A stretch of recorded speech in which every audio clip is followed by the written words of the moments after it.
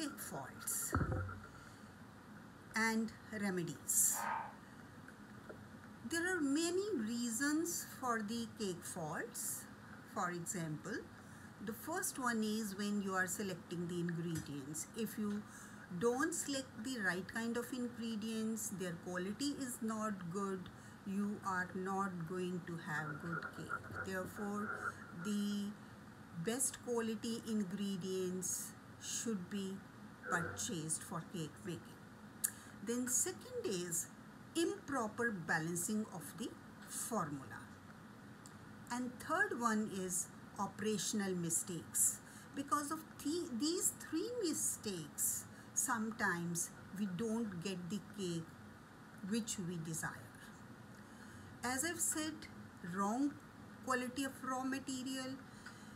I had given the example earlier also that if you use strong flour that contains more of the protein content like 11-12%, that is not desirable, because in that flour, when you will do the mixing or creaming, all that kinds of operations, gluten will be developed, and as a result you will get a small volume cake, or sometimes you find that when you bake the cake there is a peaked top.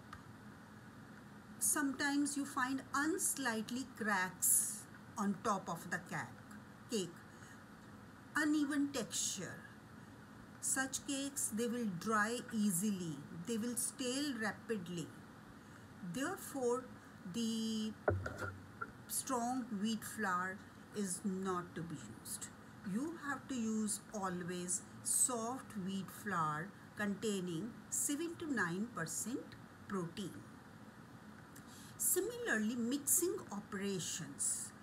Mixing operations, they should be minimized, and 5 to 10% corn flour can also be mixed with the wheat flour to dilute the gluten, to reduce the amount of gluten.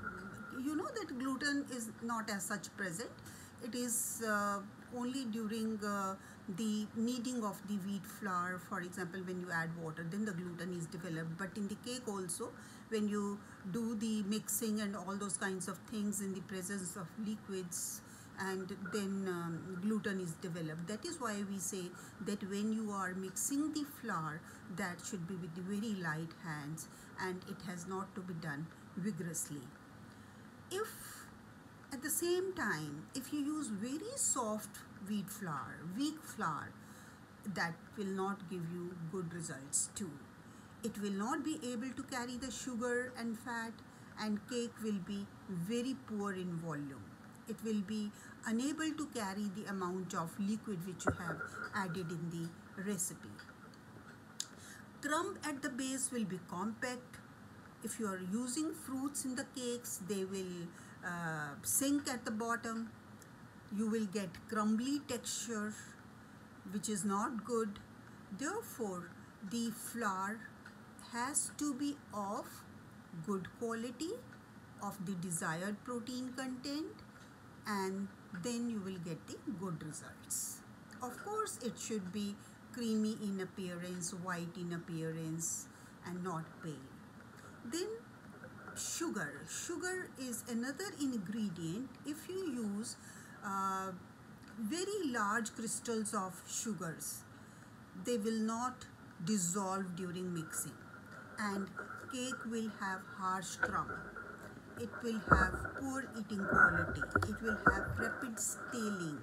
When you will eat the cake, then you will find, you will feel the sugar crystals in your mouth.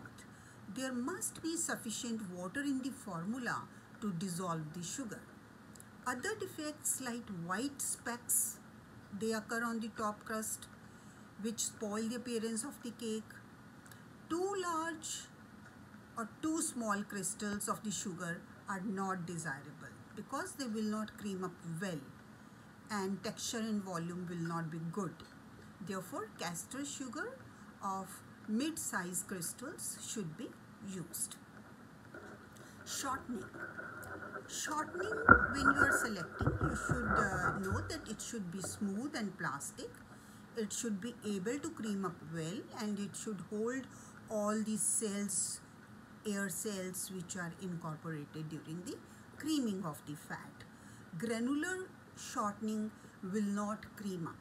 Therefore, whenever we use this hydrogenated fat, we melt it first, then we keep it in the refrigerator, then the next day we use it for creaming, so that it is not granular in structure. And granular fat, it will not be able to hold up the air cells. You will get poor volume of the cake. It will have coarse texture. If shortening melts during the mixing operations, then again the aeration will be lost and it will affect the volume and texture of the cake. Therefore, elastic fat should be used. Eggs. If eggs are old ones, they are weak, watery eggs, they will have very poor wrapping quality, and when you are making the batter, you will find it will curdle, and this will result in poor volume and texture of the cake. Therefore, you should use fresh cake which are at room temperature. Next comes baking powder. Baking powder should be stored in cool place, dry place, in airtight container, and it's optional if you are using fruits, fresh fruits or canned fruits. Those fruits should be washed properly. If you are using fresh ones, then they should be dried before adding them in the cake, because if you are using dirty cake surface, will discolor the cake, and fruits should be properly prepared before adding. Then second category of cake faults are due to the improperly balanced formula. If the recipe has not been followed properly, you have not taken the ingredients as per the amounts given in the formula, you are not going to get good results. For example, if in your formula you add more sugar, then what will happen? It will give excessive volume with open texture, cake will be too tender to cut, and if you use too little sugar, you will get very close grain and texture. Top crust that will set in earlier than the inner portion. It will be baked, it will become golden brown earlier, whereas the inner part of the cake has not been baked. Because when the inner portion expands, it will cause and then ugly cracks on the top of the crust, and cake will have pale brown crust color. Then your eggs. If you are using less amount of cake, these eggs, lack of eggs will make the cake tender to cut, especially high ratio cakes. Lack of cakes, they will also lead to poor air incorporation. They will result in reduced volume of the cakes. You will find that the grain will be too compact and closed. Heat penetration in the cake batter will be poor. Crust will be of light color. It will be thin. It will be sticky. On the other hand, if you use more of the eggs than the formula, then you will get a normal volume of the cake. Crust will be dark, it will be thick, it will peel off just like the flakes. You will find that the crumb texture will be open, it will be coarse, texture will be rough, it will be dry, and when there is excessive volume, that means there will be more of evaporation of the moisture and the cake will become dry earlier. Therefore, amount of eggs are to be according to the formula. Baking powder. If you add more or less amount of baking powder or baking soda, then you are not going to get good results.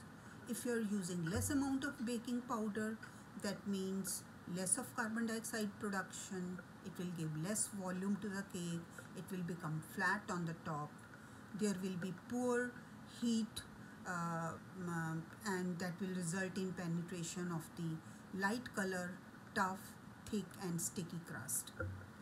Grain will also be like your solid unbaked mass. That means you are not going to get good volume, you are not going to get good crumb texture, you are not going to get good crust. But if you are using excessive amount of baking powder, more of gas, excessive gas production, carbon dioxide production, and first of all you will find the cake will rise and at the end of the baking it will collapse. Cake will be dark in color, it will be very tender, it will have dry crust, grains will be open and coarse, texture would be crumbly. If you have added fruits, they will sink at the bottom. Then third category of defects are due to the operational mistakes. For example, first operational mistake, flour, baking powder, salt or baking soda, whatsoever you are using, dry ingredients you are using in the formula, they have to be sifted, they have to be sieved sufficiently so that you have even blending of these ingredients, and air is also incorporated while sieving. Uneven blending will result in substandard shape and texture of the cake. When during the creaming operation you are adding sugar, you have to add sugars gradually in small portions, mix it, then add more sugar. This will ensure better and faster aeration. Creaming has to be done till you get the mixture which is very light and fluffy. If you over mix it, over cream it, then also it is not desirable, because whatever air has been incorporated, that will go out. Therefore, to a certain extent you have to do it. You have to be careful that when it is very creamy and fluffy, and at that time you should stop creaming. Creaming operation therefore has to be done till the mixture is creamy and fluffy. Then eggs. After the creaming of butter or fat and sugar, you have to add eggs. Eggs are generally added one by one at a time and mixed. Egg should not be added in one go. Otherwise, sometimes you will find that curdling will take place and aeration is lost. Add one egg, then beat with the hand mixer, and then after few minutes add another. Like this you have to do the addition of eggs. After adding eggs, now your batter or mixture is fluffy, then you stop at that point and start mixing the dry ingredients, that is maida, salt, baking powder, etc., which have been sieved together. You don't have to add dry ingredients in one go. Those have to be added in small amounts at one point, and you have to mix the maida with the very light hands using the cut and fold methods, so that gluten is not developed, and at the same time flour is mixed uniformly. When you are adding maida, simultaneously liquid has to be added, otherwise gluten will be developed. Fruit cake should not be aerated much, otherwise fruits will sink down. When you are ready with the batter, then you put it in the greased, dusted tins and you put it in the oven for baking. The temperature of the oven should be, if it is to be 180 degrees centigrade, it has to be preheated at least for 10-15 minutes prior, and then in the preheated oven you have to put the cake tins. And to have the moist cake, put water in the oven at least 50 minutes prior to baking. And when the baking time is over, you have a look with the help of the toothpick. You can know whether the cake has been baked properly or not. If it is baked properly, take it out from the oven, cool it thoroughly, then you demold.